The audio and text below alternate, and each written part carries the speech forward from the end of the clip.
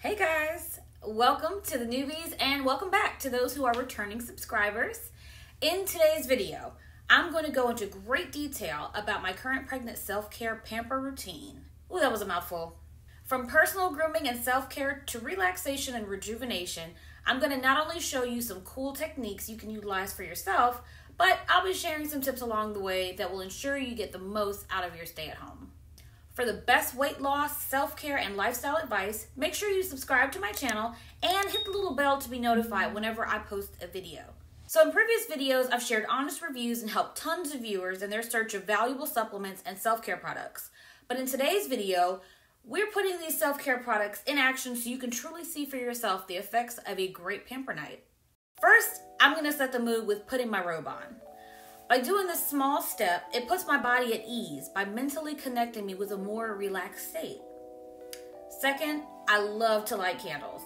It provides a relaxing environment, and believe it or not, it's this step that mentally disconnects me from any distractions that could come my way, whether it's face-to-face or via phone. There's no better way to get my evening started than with some soothing music. So during this time, I love to turn on some smooth jazz. Now, I'm not exactly sure how my baby feels about this music selection, but I'm sure she's not complaining.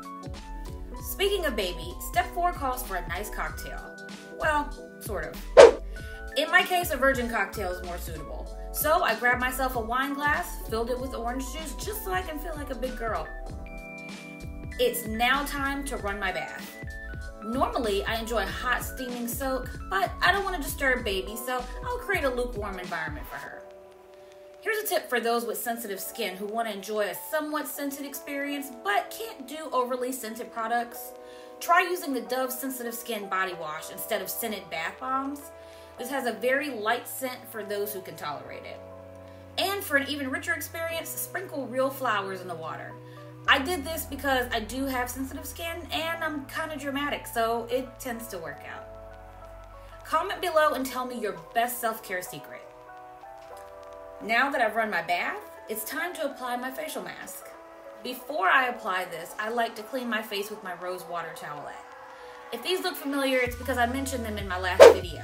So if you want to see my self-care line of products that I use regularly, I've linked it for you above. Just click the card that pops up. Products that are specific to this spa night will be listed below in the comment section for you. Now, off camera, I applied some cucumber slices to my eyes and prepared myself a lovely fruit and cheese board so I can snack on.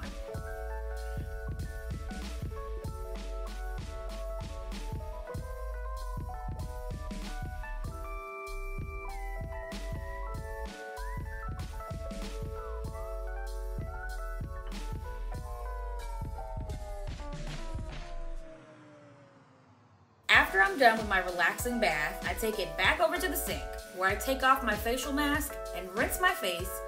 I've had the mask on for about 20 minutes. Since I've applied the mask during this regimen, I don't find it necessary to follow up with my facial moisturizer. After all this love, I cannot ignore my feet. I then apply another familiar product, the Romantotherapy Body Scrub in Pomegranate Ginger. I work it into my feet for roughly about 5 minutes total and then rinse off. Afterwards, I apply the Dove Intensive Cream to my feet and work it in. This cream is very, very thick, so a lot of it is not needed at all. Trust me. Bonus tip, if you have really dry feet, you can use moisturizing socks instead.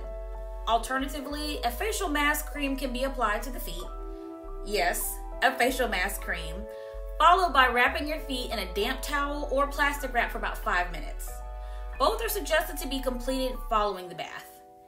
If you want to learn more about the treatment of dry feet, I've actually linked a couple of resources below in the comment section for you. So, step 10, I apply Palmer's coconut oil for stretch marks to my stretched areas.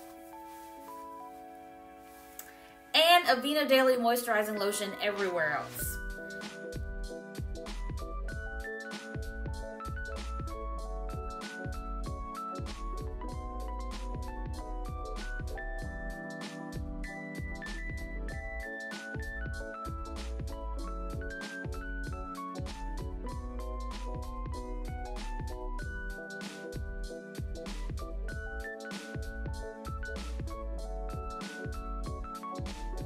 And no at-home spa is official without the use of smell goods.